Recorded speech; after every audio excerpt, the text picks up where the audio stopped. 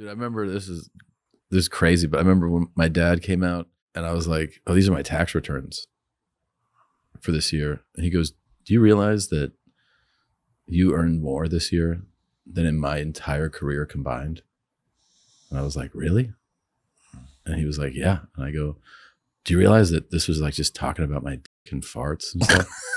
My daughters will never make more money than I make. It's a great, they're about to start their careers. They'll never achieve what I have achieved. They'll never fill these shoes. My daughters will. Oh, it's kind of nice. It's kind of nice. It's kind of nice. And by the way, I want to just point this out to bring this full circle. All of my life happened while I was drinking. Watching the slow and painful downfall of Two Bears, One Cave is like watching reruns of the Dumb and Dumber sequel.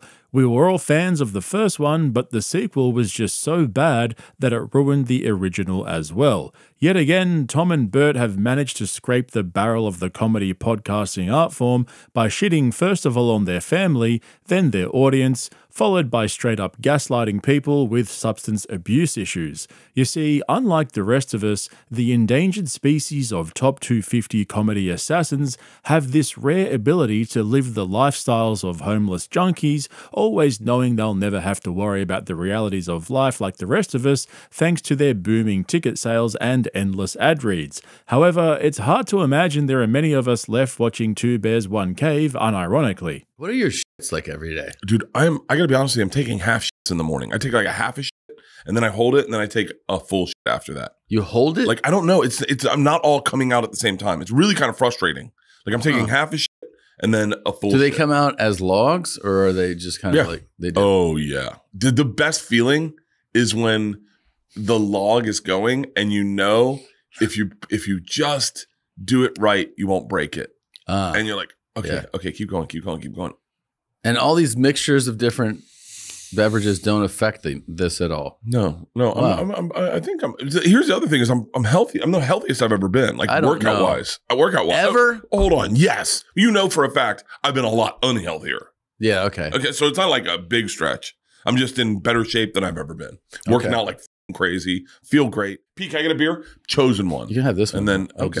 I trust you. Yeah. That second shit's coming up. Is it?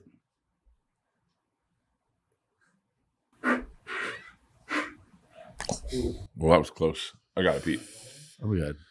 Thank you. So, Seriously, fuck Joe Rogan. And it's not just on their own podcast that they're becoming boring and insufferable.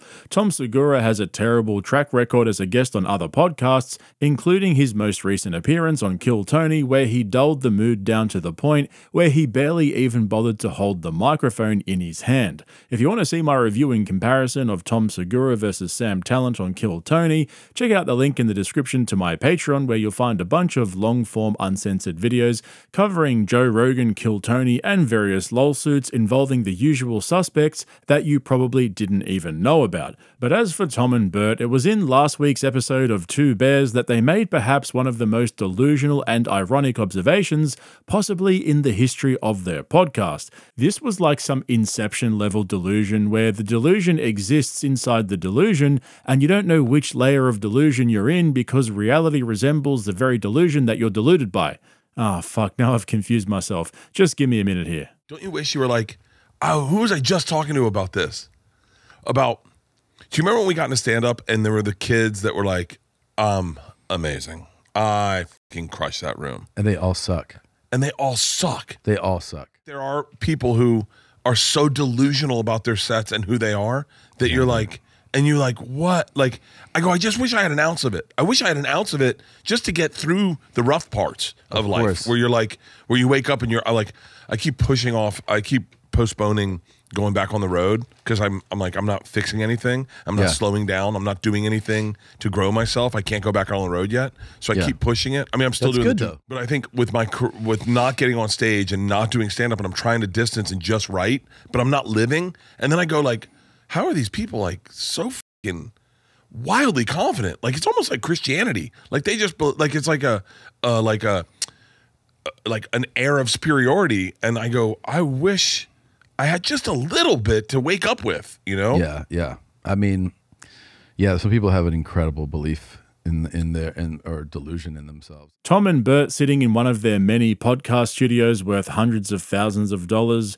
wearing watches worth tens of thousands of dollars, earning millions of dollars a year in corporate sponsorships and ad deals, complaining that they wish they had a stronger sense of self and superiority, has to be one of the biggest travesties of the 21st century. It's right up there with the deaths of Patrice O'Neill and Norm Macdonald on the list of shit that should never have happened. I honestly can't decide which one's sadder. Tell someone to go get us some beers. Okay. Yeah, tell Pete to go get us some beers. I would love a beer. Okay. I'm in a Florida fucking mood. Florida man drinks. Florida man drinks in the afternoons. By the way, I would argue, if you're thinking about quitting alcohol, don't, okay?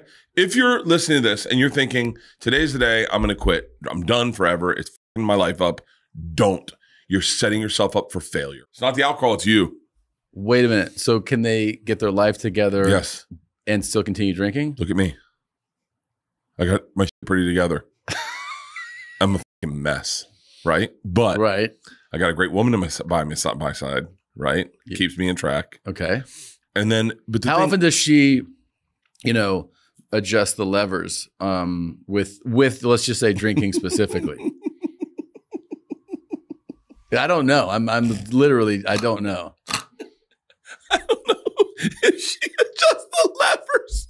No? But she definitely walks up to the cockpit every now and then. And it's like, how fast are we going? It feels bumpy back there. Are you paying attention? That happened quite a bit? It happened yesterday on my flight. Wait, I thought we weren't drinking on flights anymore. Oh, we're back. Okay. Bert, no one else is laughing except you, buddy. Nobody gets the joke. The fact that Bert's go-to topic is how drunk he is, yet also successful, tells you everything you need to know about him. He completely hijacked this episode by going into a rant about how people with alcohol problems are delusional in thinking that they need to quit, and instead they simply just need to get a grip on reality and focus their energy into improving their situation while still drinking. The level of cope that Bert goes through on a daily basis to justify his own drinking problem is wild. Like, the dude has resorted to convincing other alcoholics that quitting drinking isn't the solution to their addiction problems. And that's the thing is, if you say, that's it, I'm done, I'm never going to drink again. Right. Then a glass of wine, your life's fucked. Your life isn't. Your life's But there's people that are sober that are like, no, it's been great. It's been a great pivot. They are holding on by a thread. All of them are holding on by a fucking thread. Sometimes they're thriving because they quit. Some people. But then, all of a sudden you make a fucking flambe. I would love to see you like this. What? Just totally sober. I do it all the time.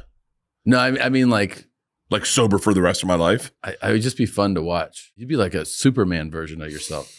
I'll tell you what's better than and I've been sober for big stretches. I'll tell you what's a big stretch? Like 4 months. 4 months? Yeah. Really? Yeah, 3 months. 3 months is the longest I've ever gone. I mean, I did like 17 years when I was a child, but yeah, we're not going to count those. But 4 months is the biggest stretch. Bro, not drinking until you're an adult doesn't count as being sober. Seriously, this guy is out of control. He has absolutely zero grasp of reality. Most of the people who watch his podcast would lose everything in their lives if they lived like him for just 6 months. That's the bit he doesn't understand. He's basically promoting a balanced lifestyle where you keep drinking, but also focus on the other parts of your life. The thing is, he's able to drink all day because he doesn't have a real job. He just sits on a podcast a few times a week, then goes on tour where he drinks himself stupid and tells the machine story. Most people literally couldn't afford to drink that much, let alone function in a real job day after day, while also managing responsibilities of running a household and being a family man. He's able to pull it off because he's bringing in millions of dollars every month and keeping the machine lubricated. If you take away all the money, Bert's basically just a bum. But what he said next truly challenged the fabric of logic that holds the universe together. I honestly wonder if he realizes that every word that came out of his mouth in this next clip was absolute dogshit. Even his handler, Tom, was like, dude, what the fuck are you talking about? I don't know what I'm trying to say, but it's like, I think, you ready for this? Yeah. I'm ready. I think a lot of dudes, I'm saying dudes, so I'm not going to talk about women. I'm a man, I only talk about men. A lot of dudes get sober for the attention. And you got to realize, are you getting sober for the attention? Are you getting sober because you're sitting there going like, I want to tell people, I want to have a reason for people to root for me again. Like, hey, I quit drinking. And you're like, oh, good for you. Yeah. And then that's your thing. That's your new thing. But that, by the way, that's the same thing booze was for you. Right. Booze was that same fucking thing. So in other words, instead of like trying to get the attention that way, stick to who you were. Stick to who you are. Don't change. Don't quit drinking. Yeah. But just get it under control. Get it under control. Do this. Go to the bar tonight, have a drink, and then don't drink for 1 hour. What about the person who's like, yeah, I can't do that? I don't know. Well, shouldn't they quit then? Get a job on a boat. What happened? I don't know. I don't know if you tell that guy. I don't know. Oh.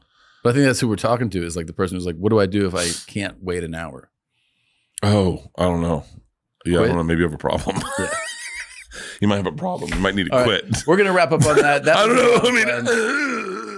Oh, Jesus. What are we doing here, B? How can one individual be so far gone off the deep end and yet not require a disabled permit? Bert should come out with one of those labels they put on the Zyn containers, but instead of saying, caution, nicotine is addictive, it should just say, caution, host is a fucking idiot. But there's only one topic that Tom and Bert love discussing more than Bert's drinking habits.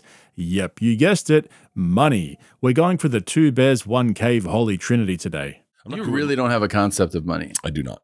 Still. To this day. You really don't like know what's there and what you can. I don't even know what bank we have. You don't know what bank you're at? I couldn't even tell you. I couldn't even tell you. Do you know what investment firm, like who you have like investments with? No. I think Steve. Steve. No. I don't care. I got it. But I don't care, and like I've never cared. Like that's the thing. It's like, don't think just because I have money now that I'm going to start caring. I didn't care when we were broke. Yeah. I didn't care when I never have cared. I will say that having known you when you had no money. Yeah. You don't seem really that different to me. I still get nervous buying things. Like I'm still a child. Like if I'm going to buy something, like my tour bus.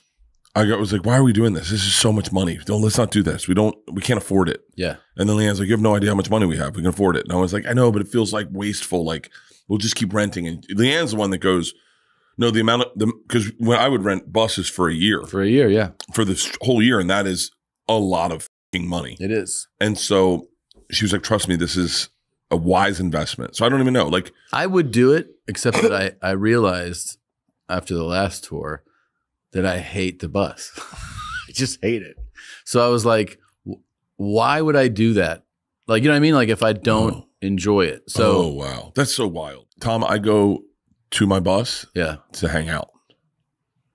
Yeah. Like I don't hang out in my house. Like if like Leanne went for dinner with her friends and I was at the office and I just went to my tour bus. I hate spending time on any bus. I hate the drive. I hate it. You're asleep during the drive. I love driving during the day. I love taking 2 days off and just staying on the bus. I want to fly everywhere. Oh my God. Yeah. I have no interest in planes. I wish I could fly from the hotel to this place. Like that's how much I like flying. I wish I could have landed on the roof. I wish I could have landed on the roof here. Imagine Bert's family just chilling inside their house while Bert's outside in his tour bus drinking on his own. I think we're seriously at the point where we need a Bert Kreischer reality show. It would be like Keeping Up with the Kardashians meets An Idiot Abroad. I mean, come on, as if he'd say no to that. And as for Tom, he's basically a billionaire living in a millionaire's body. He would love nothing more than to travel exclusively by helicopter and private jet, not having to worry about coming into contact with the pores. If you haven't been following this channel, I recently covered his new diet obsession, which involves employing a private chef to prepare all his meals for him so he can focus on his various business interests and ensure he earns a reasonable return on equity from all of his investments. How is it possible for somebody with their head so far up their own ass to possibly still be funny and write good material when they basically have no interaction with the real world? Well, apparently it's just blind luck. We are from a very lucky generation. Yeah. Me and you are from a generation where not everyone could do everything. I know I sound fucking out of my mind sometimes, but I chose comedy when it wasn't an occupation. Yeah. Like when no one was doing comedy. No one decided to be a comedian when we started doing comedy. Well, I think people were, but we had, first of all, we had no idea that the internet would be the platform that it, like the internet existed, but just barely, but it did exist. But no one was like, yeah, you can share your stuff there. Like we went into it being like, God, I hope enough the right people see me and I can get maybe some TV deal, but more importantly, have clubs just book me. That was it. I didn't even know there were clubs. I didn't even know how comedy worked. Yeah. I just knew I wanted to do stand-up and I needed to move to New York.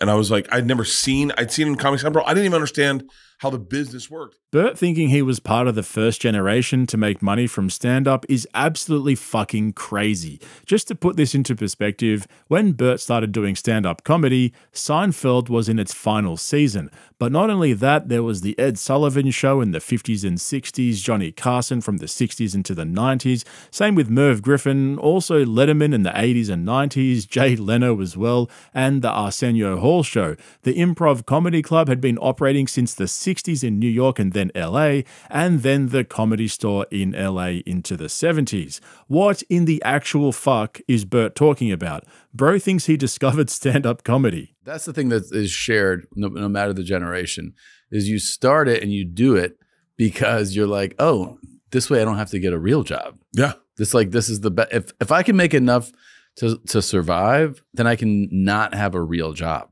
which is really the goal. Joe Rogan. I mean, I think people forget. I think because now Joe is what he is. Joe Rogan didn't get in this to have a podcast. No. At all. He got in it, one, to get away from head wounds. Yeah. And head trauma. Head trauma. Yeah. And he loved comedy. And Yeah.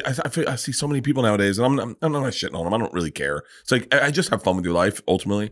But like, it's so funny that the thing that we picked when we had no real, like, about a lot of options, now seems like a very viable job for people. Yeah, I mean, I think. Do you remember telling your dad you wanted to do comedy?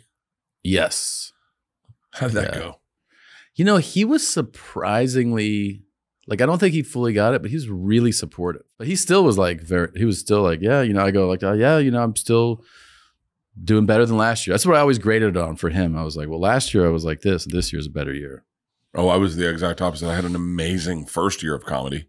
Oh, right. Yeah. You had like deals. I had an amazing second year of comedy. I had an amazing first 3-4 years of comedy was like chosen child, the chosen one. I had a big deal 6 months into doing comedy with Will Smith. I had another big deal. I had a TV show. I did a pilot. I had another TV show. And then I spent it all. Isn't that crazy? I spent it all. Bert is the living embodiment of failing upwards at every step of the way. Where others would have been forced to throw in the towel and try their hand at something new, Bert kept getting lifted up by an invisible hand. This whole episode of Two Bears, One Cave consisted of Bert bragging about how he's drunk but still successful, how he's richer than his kids will ever be, and how they have no hope of filling his shoes, how he was part of the first generation to figure out how to monetize stand-up comedy. Oh, and don't forget, he explained how alcoholics try to go sober for attention. This coming from the guy who did a 6-month tour last year telling every man and his dog that he went sober so that he could keep on drinking. Nobody does attention quite like our boy Bert Kreischer. As for Tom, I don't think I've ever seen somebody age so disgracefully as he has in the last 5 years. The guy's only 45 years old, and it's not just physical. In the space of 2 comedy tours, 30 pounds in weight loss, and a gym membership, he's gone from up-and-coming comedy legend to comedy Karen, and we have all the receipts to account for it. But if you want to see my full breakdown of his latest Kill Tony appearance and how he completely killed the mood compared to Sam Talent, who's quickly becoming one of the best regular guests on the show, check out the link in the description to my Patreon where you'll find a bunch of exclusive videos as well. Also, if you're not a regular here on YouTube yet, hit that subscribe button and make sure to give me a thumbs up if you ended up enjoying this video. Thanks for watching. I'll catch you in the next one. I told Christina last night because, like, whenever I'm self-loathing, which I was yesterday, I want a certain type of empathy, and she never does it instinctively. So as she was talking to me about my self-loathing, I go, can I tell you something? This is what I want you to do when I do this. Whatever your instinct is, ignore it. Ignore all your initial instincts. And she was like, that's really nice. I go, yeah. Whatever you think, do the opposite. And she was like, great. And then she goes, how about I don't talk? And I go, perfect.